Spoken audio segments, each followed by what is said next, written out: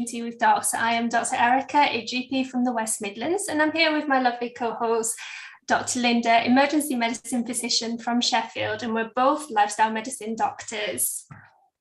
Oh, hello. So lovely to see so many guests who have reappeared. Dr. Hans, hello, Janet.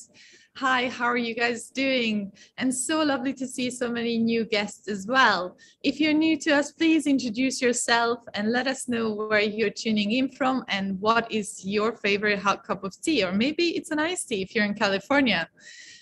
If you're new to our show, we would love to introduce you to our mission, which is to create events where we can bust medical misinformation and allow for community building.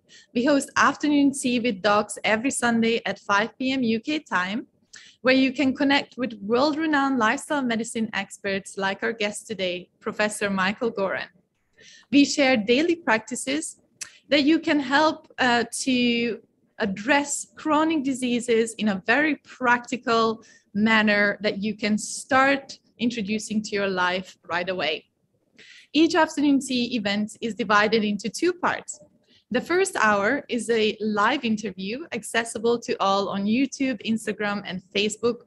And the second half is a little bit more intimate and more personable because it's not live streamed and it only happens on Zoom for those who have joined us here. So here you can ask questions from our experts privately and share your story. And if you want to take this journey further and you're ready to implement your health goals, join our free membership on our website to be part of our supportive community to start crushing chronic diseases so that you can live a long and fulfilling life. Today, we're speaking to Professor Michael Goran about how sugar is silently damaging our children's health and what we can do about it. Dr. Michael Goran is the Program Director for Diabetes and Obesity Children's Hospital of Los Angeles and the Sabin Research Institute Professor of Pediatrics and Atkins Endowed Chair in Pediatric Obesity and Diabetes Keck School of Medicine, University of Southern California. His research has focused on the causes and consequences of childhood obesity for 30 years and has over 350 published peer-reviewed articles.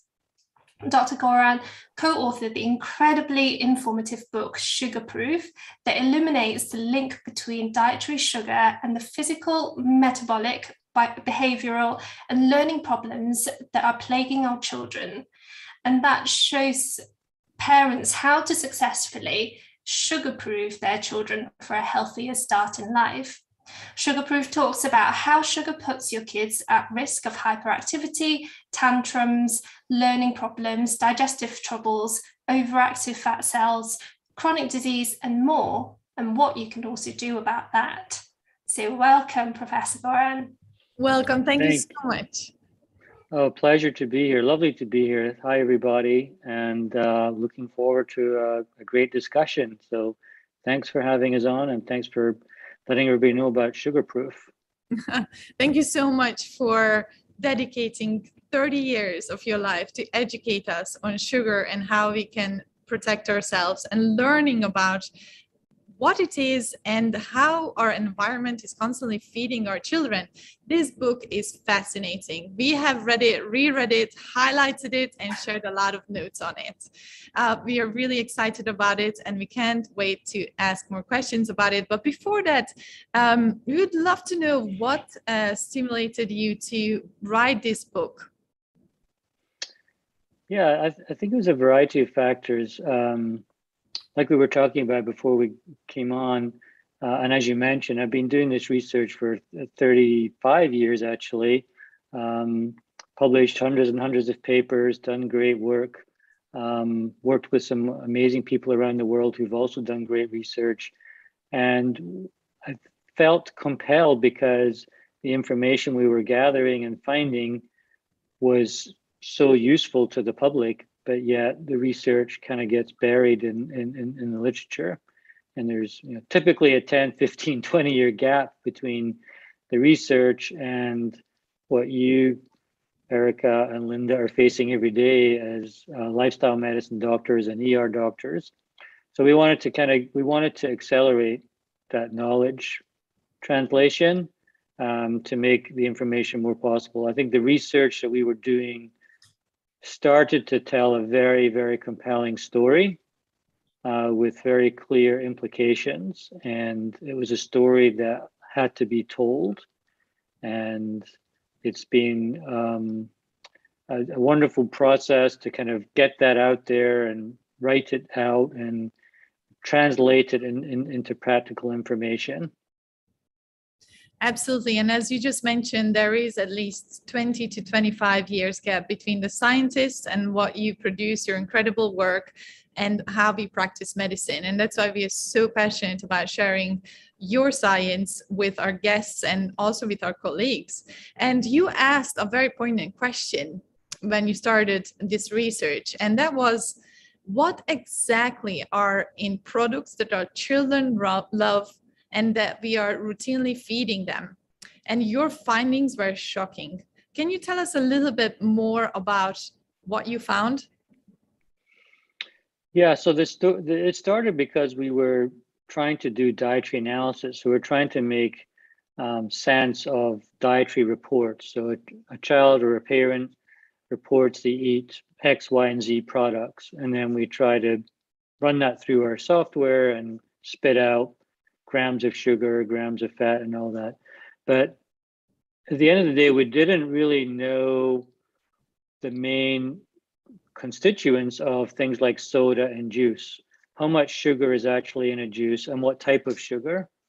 Because we became very interested in different types of sugars, glucose and fructose, and we can talk more about that in detail later. Things that aren't directly disclosed on the ingredient lists. So high fructose corn syrup, for example, is a mixture of different sugars. So this was the most basic study of all that we've done in 35 years, which involved going shopping, buying products at the grocery store, getting products from the gas station, fountain drinks from the movie theaters, all kinds of sources. And we had them analyzed in a lab, blinded to the lab, and said, okay, tell us exactly what's in here in terms of the sugar content. And what we found was that the actual sugar content varied quite a bit relative to what was disclosed on the label, plus or minus. But the most interesting thing was that there was consistently more fructose in those products than we had believed up front based on what the food industry was telling us. Food industry fought back against that, told us we were flawed scientists, asked us to retract our paper. So we did the study again. This time we sent the samples to 3 different research labs, had them analyze 3 different ways, put all the results together, and again, came up with this pretty consistent finding. Mostly that high fructose corn syrup based beverages, which the industry says is only 55% fructose and is negligibly more fructose than in regular sugar, we found much more than 55% fructose. And this was important because the research was showing that it's for kids who are growing, the more fructose that they're consuming, the more you tip the balance towards the adverse effects of sugar. So it turns out that even a small difference in the amount of fructose can make a big impact. So these are products that we are feeding our children every day. They're accessible to them at school, when they go to training, when they go out for maybe a movie. All of these foods that you have studied are easily accessible to them, and they kind of engulf their environment, right? Yeah, I mean, it's not just high fructose corn syrup, and most people know to look for that now, but we're talking about energy drinks, which are used fairly widely. Other healthy sounding products like juice, which are also high in fructose, regardless of high fructose corn syrup, just because sugar is liberated from fruit is high in fructose. And 70% of processed foods now in the US is probably higher, and probably similar in the UK, have added sugar, and 80% of foods targeted towards children have some type of added sugar. So it's more sources of added sugar that are readily available with different types of sugar in them. And you have shared the story of two teenagers. One is Melissa and Marco. Both were athletic kids. One of them, Marco, was maybe a little bit on the heavier side, but both of them looked like normal teenagers. And we understand that Marco, unfortunately, at a young age of 17, was actually diagnosed with fatty liver disease. Can you tell us a little bit more about that? And why did he develop fatty liver disease at such a young age? Yeah, and unfortunately, we see it in even younger kids, and we only found that because he was part of a research study. But yeah, so most liver disease up until about 10, 15 years ago was related to alcohol. And we have a new disease now called non-alcoholic fatty liver disease. And the reason we're seeing more of that is because of greater sugar consumption and fructose in particular. So alcohol is taken up by the liver, and the liver kind of detoxifies the alcohol out of the blood, just like the liver is this giant filter that removes all the toxic elements from the blood, alcohol being one of them. And what the liver does with that alcohol, converts it to fat and produces a lot of inflammation byproducts. So that buildup of fat in the liver can become very harmful and affect the ability of the liver to function, meaning that it will not be able to properly filter the blood for toxic compounds. Well, now what we've learned is that fructose is handled by the liver in almost exactly the same way as alcohol. So some people have said that fructose or fruit juice high in fructose is like alcohol, but without the buzz. You don't get the buzz from the alcohol, but the liver clearly the body does not want fructose to get beyond the liver. And the liver takes up about 90% of the fructose that comes in, especially when it's coming in large amounts, and it converts it to fat. That fat can get stuck in the liver, cause fatty liver disease, but the byproducts of that are also not good: inflammation, uric acid production, and if the fat doesn't get stuck in the liver, it gets repackaged into triglycerides and other lipids and sent out into the blood. So that's the basis or the origin of this lipidemia. So when we talk about fructose, if our guests are not aware of it, maybe when we have fructose in the form of fruits, it is very different than when we are actually consuming it through sugary drinks. Could you tell us a little bit more? Why is that? Yeah, absolutely. This is important because when I go off on my fructose bandwagon, some people will say, "Oh, he's saying fructose is bad, so I shouldn't eat fruit." That's not at all the case, because this process of how the liver handles fructose is based on concentration of fructose and how rapidly it's coming in.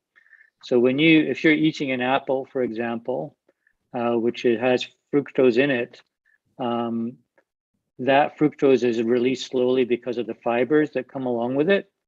And under those conditions of a slow release situation, the gut can actually convert some of that fructose into glucose, and it can bypass this pathway of converting to fat.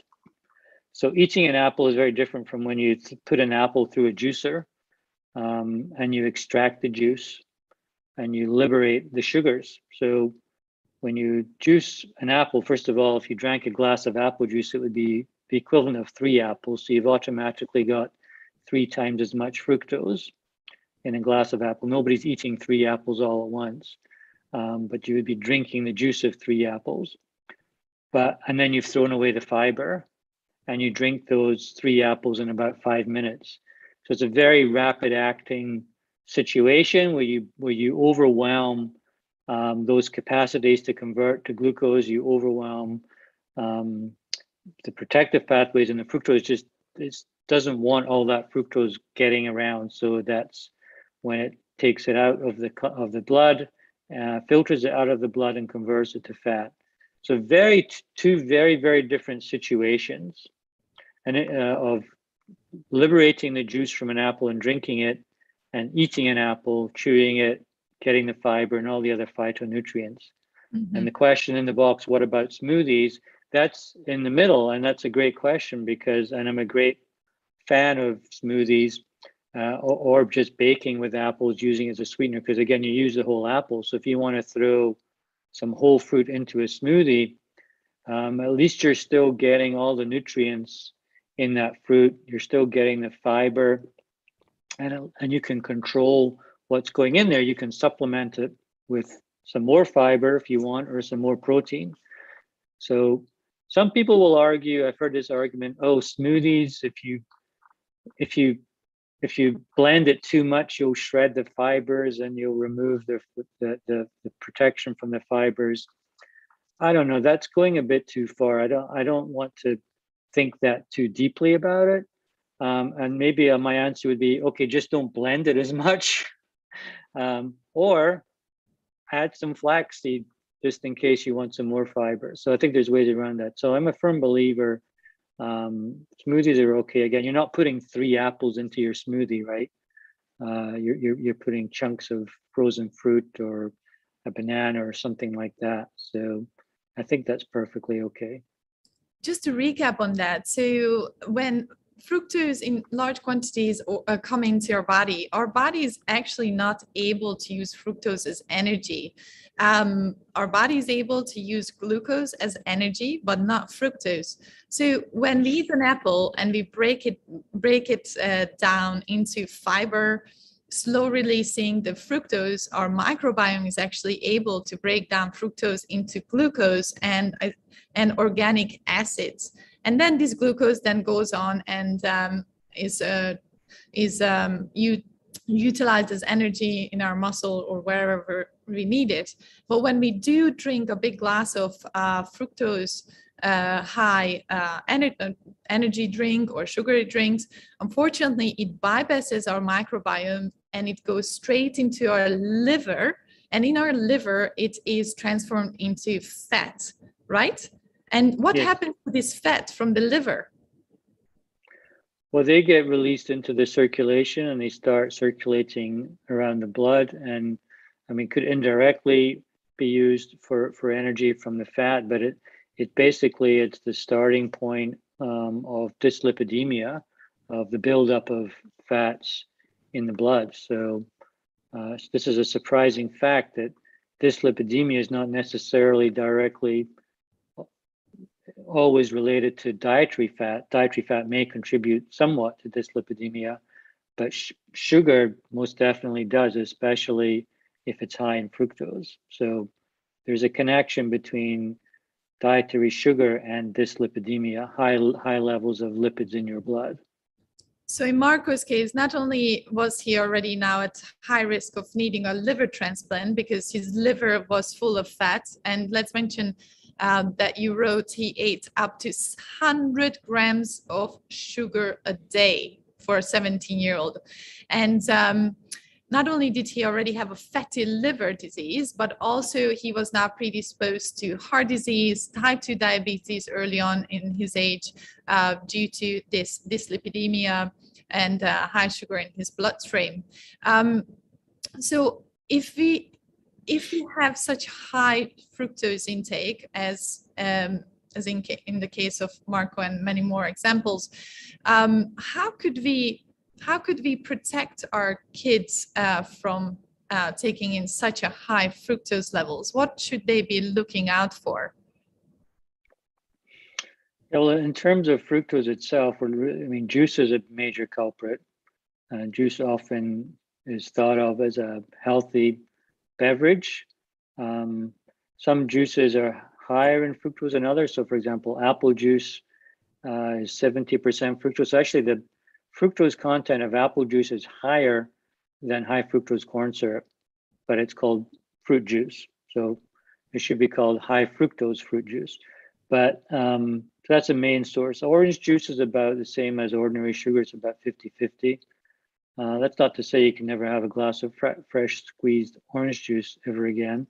But just, I think we should be aware that it's not the healthy everyday drink that we think it is, especially the apple juice and the high fructose sugars. So I would, that's the main source. And a high fructose corn syrup, I think the word is out on that, I think, in terms of looking for it on an ingredient list and trying to avoid it. But fructose or fruit-based sugars are becoming more popular.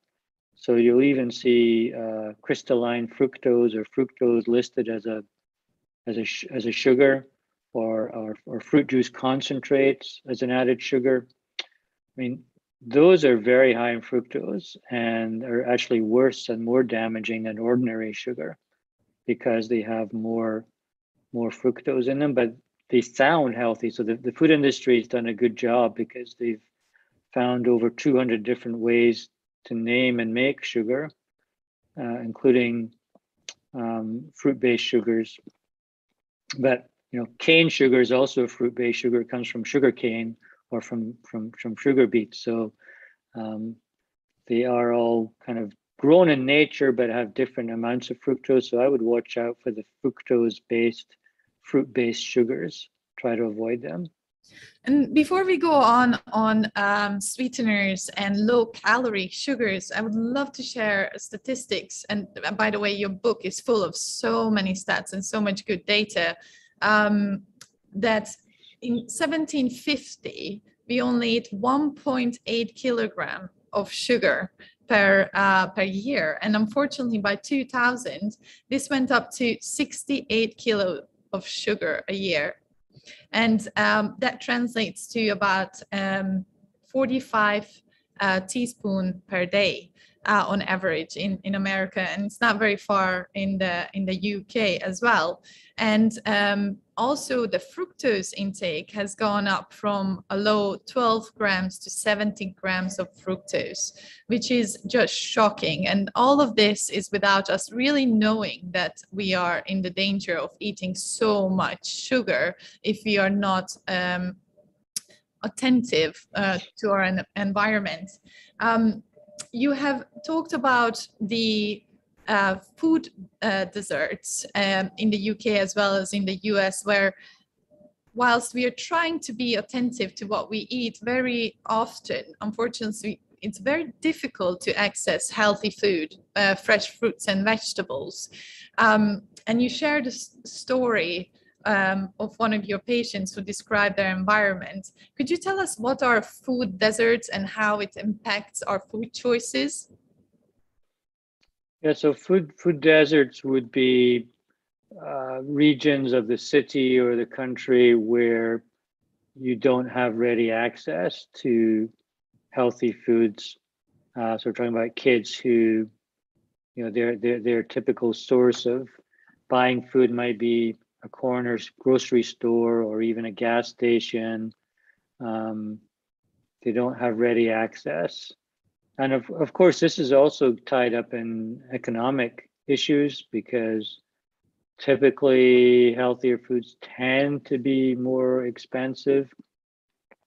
And so food, well, you have the book in front of you, you have the statistic, I can't remember it, but I have the book in front of me too, but you have it all highlighted. So what is the percentage? I think it's pretty striking percentage of the US population live in food deserts that do not have ready access to. It's 1.2 million in the UK population does not have access to it. And in the US, it's 20%. Yeah, I was thinking that's the number I was thinking. So still had that number retained there. Yeah. So yeah, it's a concern for sure. And this brings me on to mention that the next research where you highlighted that your findings showed that fructose to the unbeknown mother who is carrying their baby and then who is breastfeeding is constantly in the close nearby environment for the mom to maybe eat something or drink something with fructose, unbeknowing that actually this fructose affects the child from actually a conception point of view. Can you tell us a little bit more about that research and how it's affecting our children's development from conception? Sure. Yeah. So we call this the developmental origins of disease, and nutrition plays a critical role. So the growing fetus is dependent on the mother for nutrition, obviously. And many studies have shown that excess sugars and fructose, in particular during pregnancy, can affect the developing fetus. And that's not to say if you're a pregnant mom, you should never eat sugar, because if you're a pregnant mom, it's very hard to be told what to eat or what not to eat. But watch out for that. Sweeteners also, which we're going to talk about soon, I hope. I think in general, even during pregnancy, if someone's saying, oh, don't eat as much sugar, the answer is not alternative sweeteners like sucralose or stevia, because those also can have impacts on the fetus. So I think both should be not completely avoided, but certainly watched out for and limited as much as possible. And you we coined the term secondhand sugars as what a new term we came up with just to kind of raise awareness that sugars that you're consuming can affect unknowingly, as you say, the developing fetus or the developing infant through breast milk. Yes, and you mentioned that fructose actually changes the stem cells. So stem cells are master cells that change into specific cells as the child develops into brain cells, liver cells, pancreatic cells, and so on. You wrote that stem cells, when they meet fructose at this developmental stage, actually it prompts it to turn into fat cells. Is that right? Yeah, that's the research. That paper blew my mind when I first read it, because we didn't do this study. That was done by a different researcher, but it's a basic science study that basically just incubated stem cells with different sugars and different concentrations of sugars, and showed that even minute concentrations of fructose, very, very small levels, were able to change the fate of developing stem cells. Amazing. And so when you're a fetus or when you're a developing infant, you have a lot of stem cells that have not yet decided what they're going to be when they grow up. And that decision making can be altered by even low amounts of fructose. So even though we said most fructose is filtered out of the blood by the liver, even if a small amount of it gets into the circulation or into breast milk, which we've also shown happens if you're nursing and you're consuming too much fructose, even those small amounts could have alterations, impactful effects on development.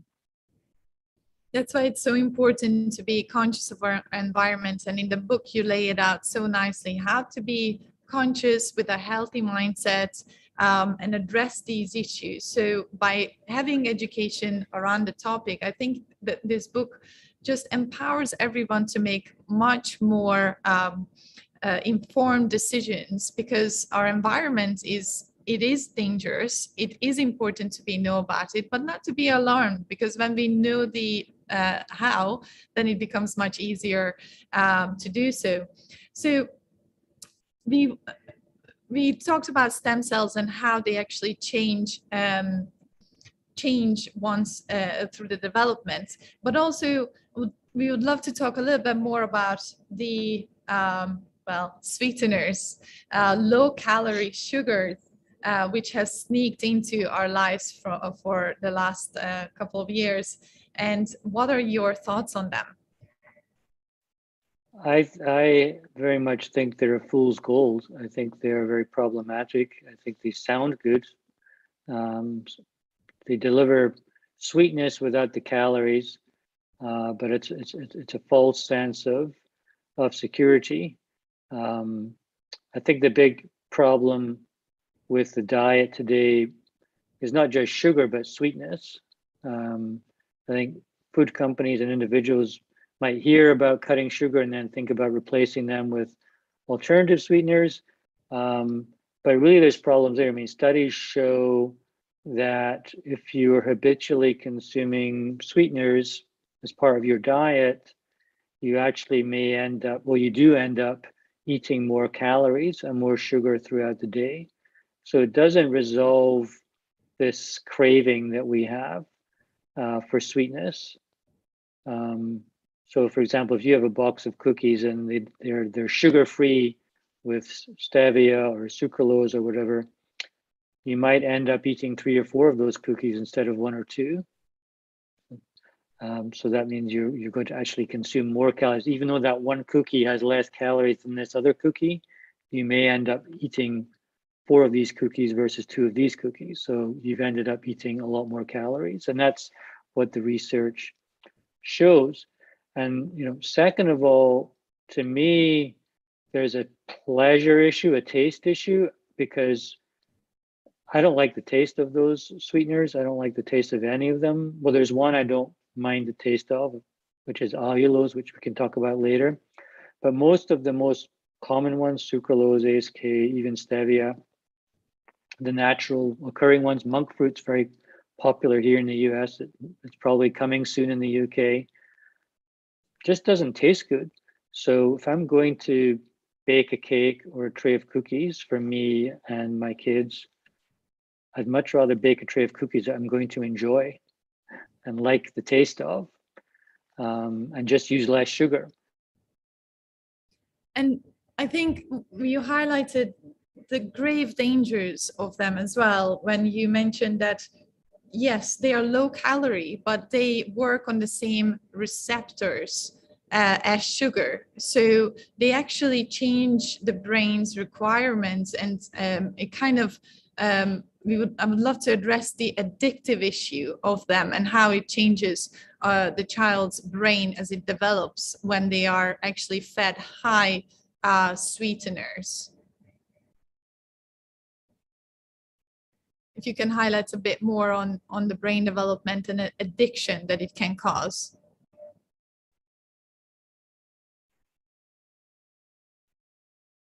Oh, I think the internet. Oh, we have lost Professor. While we are waiting for him, it's so lovely to see all of you. Hello, Dr. Hans. Nice to see you.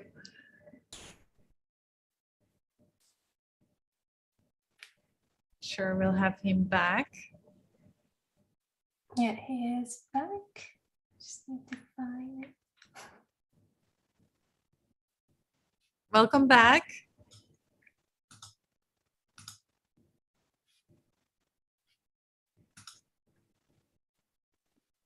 Hi, I'm not sure what happened there. It blew our minds. That's what happened. Yes, and I got the internet with it. I think, I don't know how much you heard there, but I was coming to the last point, which is to say that these alternative sweeteners tend to have their own problems, and gut microbiome being one of them, because they're not, the reason why they don't provide calories is because they're not absorbed. And if they're not absorbed, that means they're stuck in the gut, which means the bacteria in your gut end up breaking them down and causing and growing different types of bacteria that will thrive on them. And studies are showing that they can alter the gut microbiome. And if you are mentioning these microbiome changing sugars, well, one of them, and Erica, do remind me, please. Trehalose? Yes, trehalose.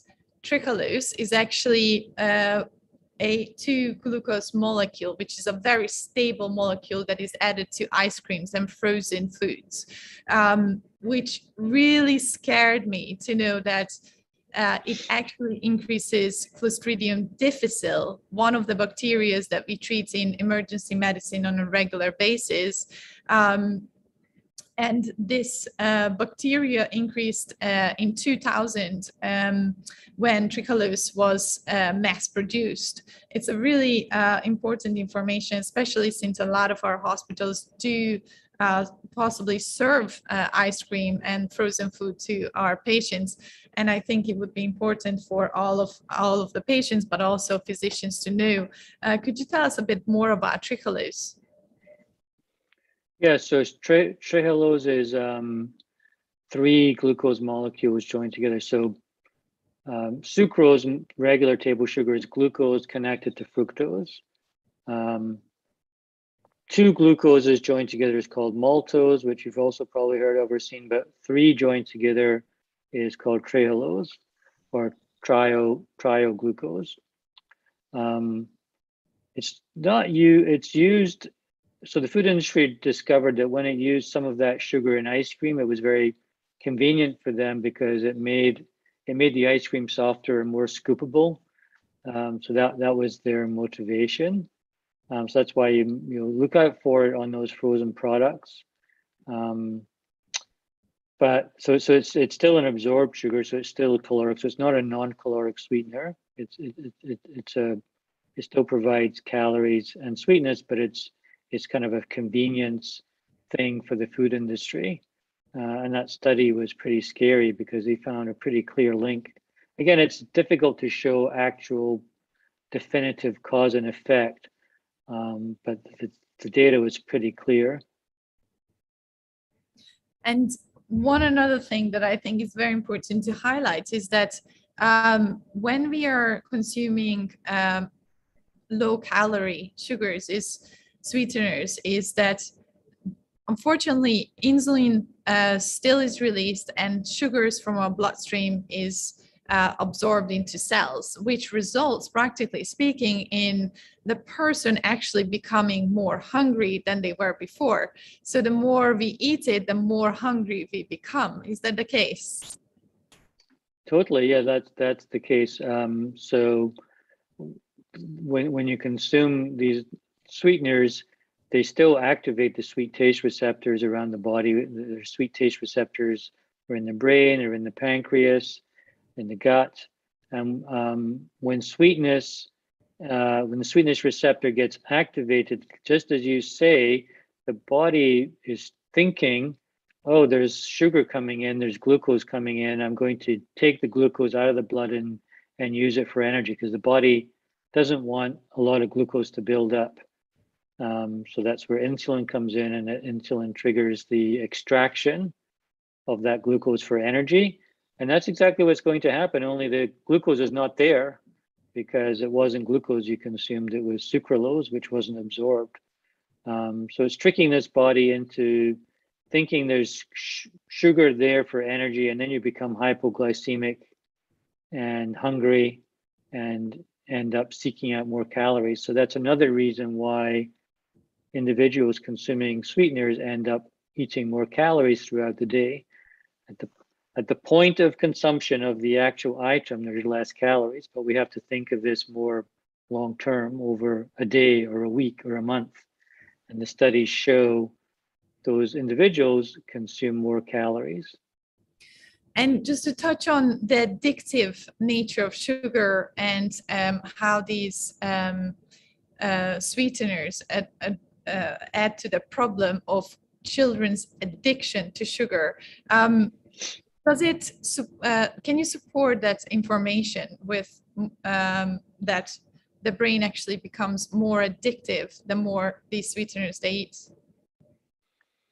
Yeah, and it's not just children, of course. We're talking about children and adults. And whether or not you want to call sugar addictive is up to you. It's a point of debate and contention, but the facts that we do know are that sugar meets many or almost all of the criteria for addiction. So things that are addictive are defined as things that are hard to give up, things that when you do give them up cause side effects, withdrawal, cravings, headaches, grumpiness. So whenever if you ever try to give up sugar completely, you get all of those things. Typically, they're short-lived, and I think in the book we talk about managing that. So it meets many of the criteria for addiction, according to the official clinical diagnosis. So that for me is enough to believe that it has addictive properties. Thank you. So just to sum up on it, we don't know enough about sweeteners.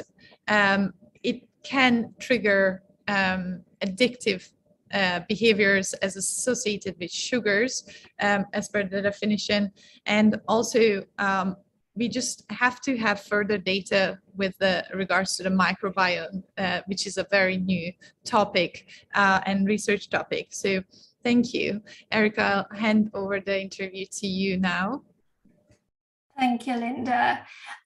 Just on that point earlier that we were talking about eating sugar and kind of low calorie sweeteners, and as they're not being registered as calories in our brain, actually in your book you talked about regular consumption of this actually erodes our overall ability to sense caloric intake.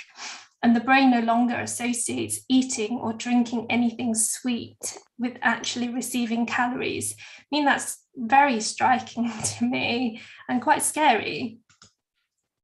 Yeah, I think I think so. The biology is pretty clear. There's no, I don't know about the UK, but in the US, there's no actual official recommendation or recognition. All these products do receive FDA approval or GRAS approval. They're generally recognized as safe, so food companies can use them. But those are based on toxicity studies. So for something to be used in a food, they have to demonstrate that it's not toxic. But that doesn't mean to say there's not some long-term subtle effect over time. And that's, as Linda was saying, that's where we lack the information in terms of the longer term chronic effects of consuming these products. When there's a very simple alternative, and that's just to use less sugar. Just why can't we just have sodas with 20 or 30% less sugar in them? And there's an easy way to do that at home. You can buy a bottle of juice or soda and just dilute it and cut down the sugar that way. But food companies aren't doing that. They're just adding these sweeteners. And that's because we do develop this kind of preference for sweetness that you talked about in the book. And this preference for sweetness occurs so early on, even when we're still in the womb. And it's meant to be a protective mechanism for our infants so that they have a preference for breast milk, and when they're weaning, that they don't pick up bitter, poisonous food to eat. We don't really have so much of a problem in I guess in the US and in the UK about children just picking food off the ground because they don't live out in nature. And this protective mechanism has stopped being protective for us, and it kind of amplifies the problem for this sweetness preference in this sugar saturated or sweetness saturated food industry that we're in. Totally. Yeah. Connecting those dots for me was very motivating and very influential. Again, to come back to the first question in terms of getting this story out, because that realization is exactly the case. We're born with a built-in preference for sweetness. It's supposed to be protective, but it's backfiring in today's food environment. That's a problem. Food companies are kind of hooking children on. They're hijacking that preference that they know about. by making things sweeter and getting them hooked on products early in life. So I think it's a real problem. And then, once consumed, that sugar becomes more problematic during growth and development because of the developmental process that we talked about. So, yeah, I think it's a big issue. Yeah, on that point about the developmental process, not only does it encourage our stem cells to develop into fat cells, but it also affects our organ development, and it may even have long-term effects on our brain development, predisposing people to early cognitive impairment and Alzheimer's disease, even from consumption of sugar early in life. Is that true? Yeah, studies have shown that children consuming more sugars perform less well on standardized test scores, for example, are less likely to make healthy choices faced with it. And again, that's not to say that all sugar is harmful. Yeah, there's certainly, a threshold. We don't have enough information from research to know exactly what that threshold is, but clearly sugar consumption is going up, and there's a major segment of the population in the higher level. So we just need to kind of get sugar consumption back down to a more sensible, healthy level so we can avoid some of those effects. And talking about sort of brain health as well, and we know that mental health problems are on the rise, especially things like depression and anxiety. And in the UK, I think in 2018, a survey done by Mind, the charity Mind, showed that 40% of GP consultations in the UK involve mental health. And I particularly liked what you said in the book about we're not just what we eat, but we should also be telling our kids, you feel how you eat. Can you elaborate more on that point? Yeah, thank you for that. So I think there's not a lot of research on this. We summarize it all in the book, and clearly there's links. I mean, all parents out there. Eric and Linda, are you parents? Do you have kids? Mm-hmm. No, but we work with a lot of them. You work with kids, yeah. So, most parents will see that every day. Will see their kids' behavior change based on what they've consumed or not consumed, time or the timing of the food. So clearly, how kids behave and respond is affected by what they eat. Every parent knows about sugar meltdowns after going to a birthday party, or sugar meltdowns after having too much sugar all at once. So you can go from bouncing off the wall on a sugar high to rolling around the floor on a sugar low, and that's those two emotional extremes, can be linked to the sugar in your blood, which is related to the sugar that you consume. Now, there's a healthy middle point where we can try and moderate those extreme highs and extreme lows. I think getting kids to be more aware of the why you're bouncing off the wall, why you're rolling on the floor. I think the more we can get kids to recognize that, the more they can help themselves to moderate. Now, obviously, that's very age dependent, but there's certainly a role there for increased awareness. And actually, you said rightly in the book as well that sometimes we see children as being maybe a bit grumpy, lacking in concentration and things like that, and we just assume that that's the kid, and you don't think more about it.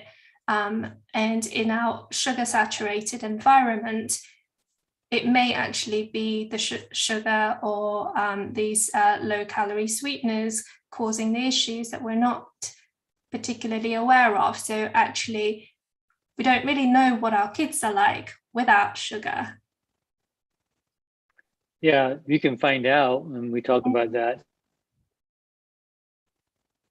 Oh, I think we lost him again.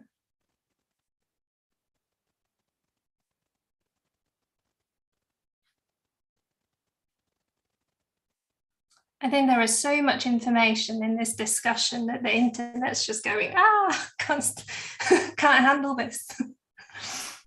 It is fascinating, though, what we have learned from this incredible book.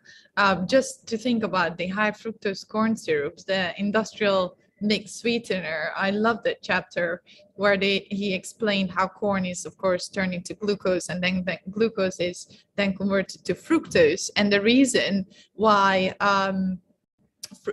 high fructose corn syrup sweetened products and fast food additives and in highly processed foods became cheaper is because in 1957 they increased the tax on local produce sugars to make sure that they protect the sugar production, and the price of this HFCS products actually dropped. So processed food became much cheaper in the 1950s than non-processed foods at that time, and that made it so much more accessible to the public as a whole. And these are the times when we started seeing chronic disease skyrockets, isn't it? Obesity, heart disease, diabetes, as we have learned from Dr. Hans here,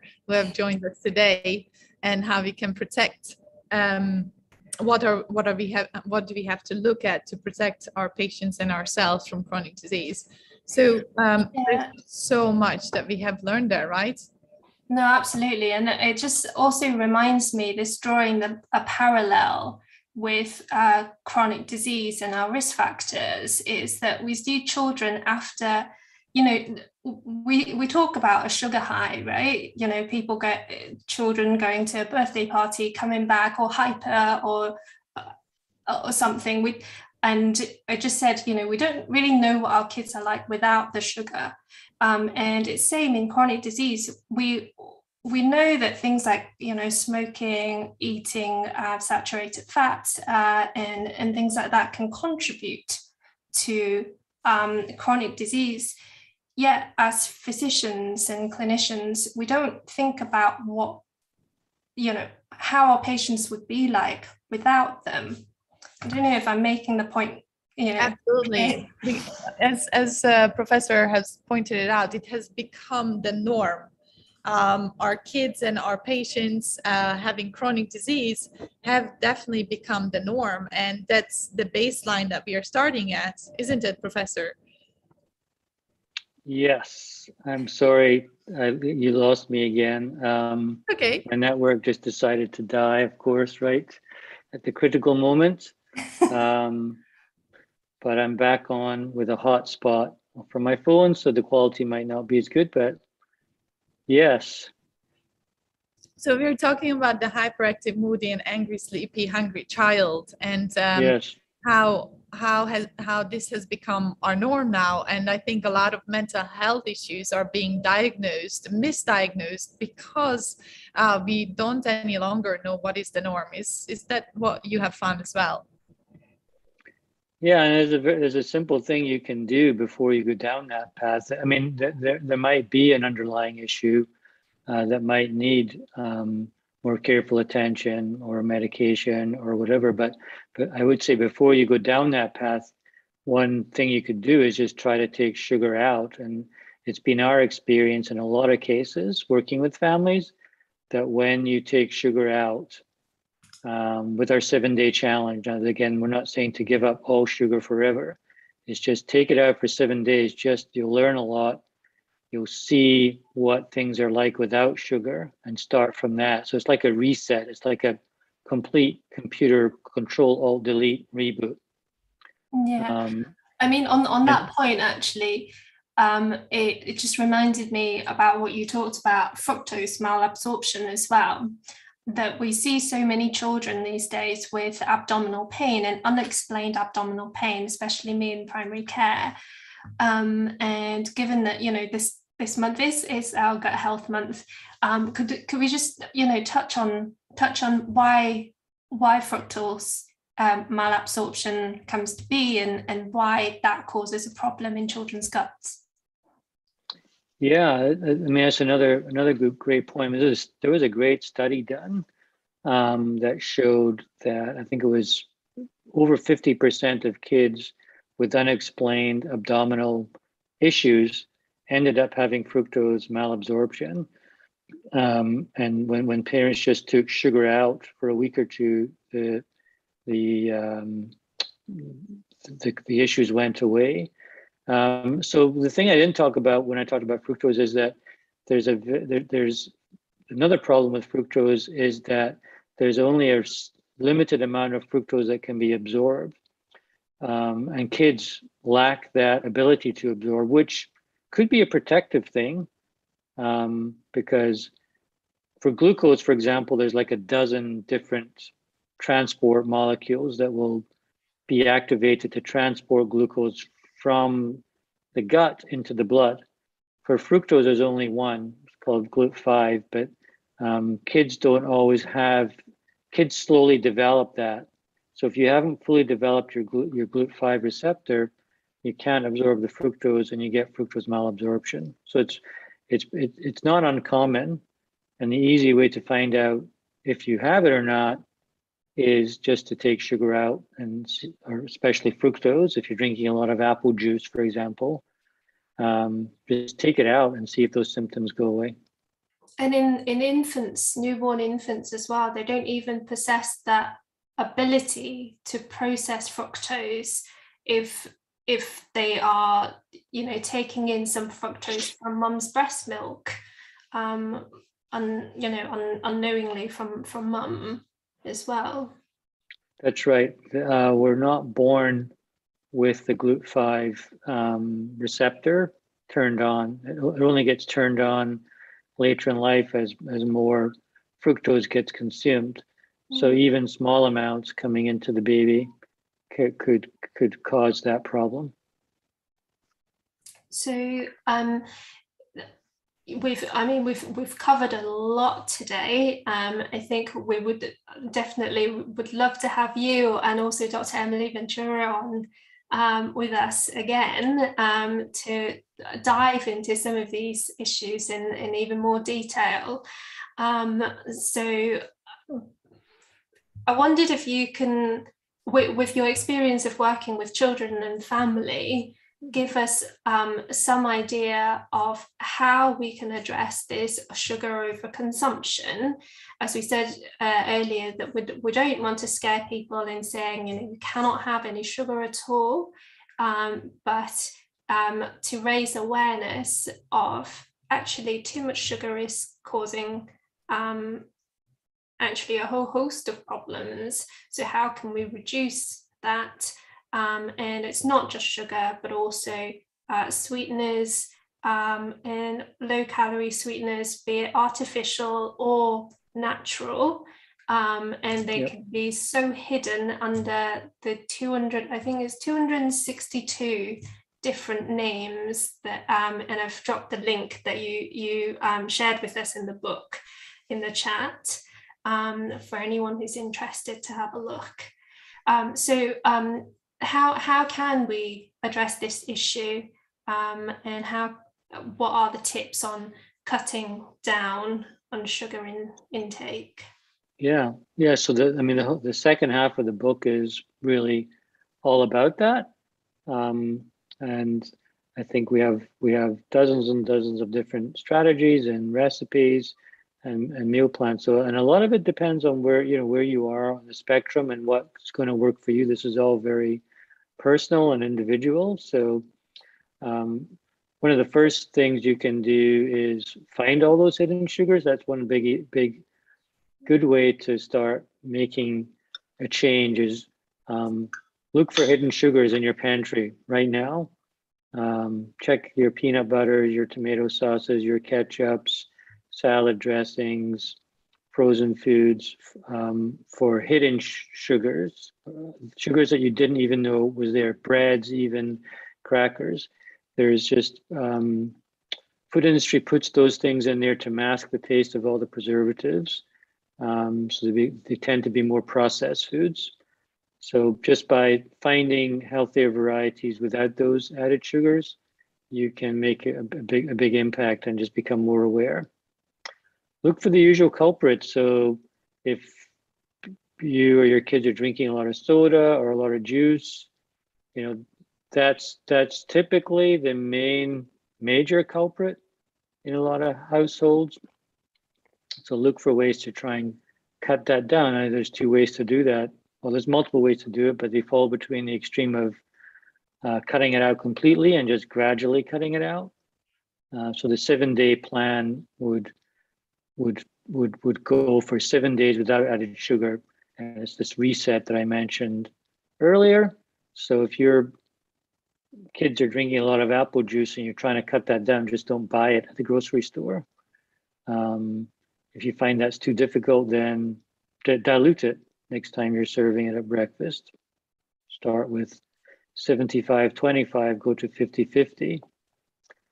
Breakfast is typically a big issue for kids. Typically, breakfast is a pretty sugar-loaded meal, but there's lots of tips in the books of how to repivot that towards less sugar and more fiber, more protein. So what did you have for breakfast this morning? Let me, think of ways to transition that to less sugar. So if you like a piece of toast, you don't have to put tons of jam on it. You can have eggs on toast or nut butter on toast or avocado smashed on toast. Don't have to put syrups on pancakes. If you are making pancakes, put more fiber in the batter, add more protein in the batter, add an extra egg white, for example. The more you can add protein and fiber, you can offset some of these effects of sugars as well. So food pairings is important. And then in terms of cooking or baking, in the book, we have 39 recipes, and on our website, sugarproofkids.com, you'll see, dozens more recipes. We just released a recipe for sugar-proof Nutella. All kids love Nutella. I love Nutella. It's not to say you can never have Nutella ever again, but there's a sugar-proof version that Emily came up with the recipe that makes chocolate hazelnut spread without added sugars. So in our recipes, we challenged ourselves to find everyday foods that kids love and see if we could make them without added sugars. Another one would be blueberry muffins, cornbread, cakes, healthy treats without added sugar. So there's lots of creative ways, and we're just trying to, shift the mindset that treat foods, that fun foods don't have to be loaded with sugar. There's other ways to do it without added sugar. So there's just so many ways. I could talk all day about all the different strategies. Yes. How much do you get the kids involved in this? Like how do you motivate them? That's. I'm glad you brought that up. In fact, the first chapter in the second part of the book starts off with how to talk to kids. So I think that's really important point not to overlook. And again, that's going to be very age dependent. We want kids to be internally motivated. We don't want to go to our kids and say, okay, if you don't eat sugar, I'll give you extra pocket money or I'll give you an extra toy. That those external rewards will work in the short term, but then you'll end up paying your kids for life just to eat healthy. We want them to be internally driven. So you have to talk to kids on their level to find out what motivates them, what fires them up. You might be fired up as a parent but different things will be firing up your kids, and we need to kind of talk to them on their level to find out what that is and then work with that. Could be, if your kids are older, it could be healthier skin, fitting into a new pair of jeans, doing better at school, running faster in soccer. You know, there could be any number of different factors, but you have to find out what that is.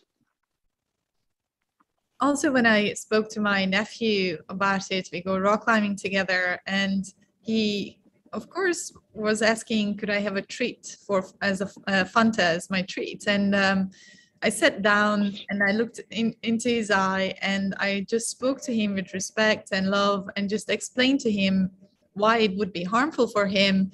And he understood. He's only 7 years old, and he was like, okay, I understand, maybe I shouldn't have Fanta. And I think often we underestimate our kids and we try to go around it, but often just telling them what it is and why it's harmful, they understand. At least I found it with my nephew and some of my patients, that they are more than happy to have a discussion as long as we respect them and show that we value their opinion. And I think it helps not only kids, but of course adults and vice versa, rather than just telling them no or yes, or yes, paying them off for a while. But certainly a good conversation is to be had first, I think. Yeah, I think that, you know, that's the perfect age for that kind of conversation. You know, little older, they might be too set in their ways. A little younger might not get that. So again, the script is a little different depending on the age. But yeah, kids are very resilient. You know, in our 7-day no sugar challenge, the first few days are going to be rough. You're going to, you know, could have a little rebellion on your hands.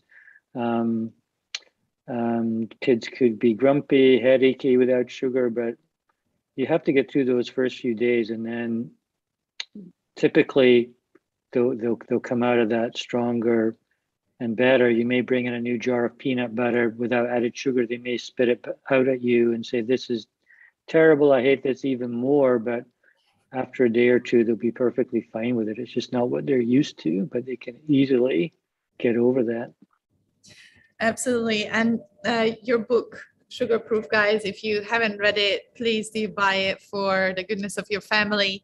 And it's full of just practical aspects of what you can do. The second half of the book is, as you mentioned, there is the 7-day challenge, followed by loads of amazing recipes that you can challenge your kids to cook with, and just have a good time while teaching them on how to live a long and fulfilling life. And thank you so much for joining us today. We are adding your links, Sugar Proof, and your Amazon, Facebook, and Instagram links into the chat. And also, if you're watching us on YouTube, we will have it in the comments.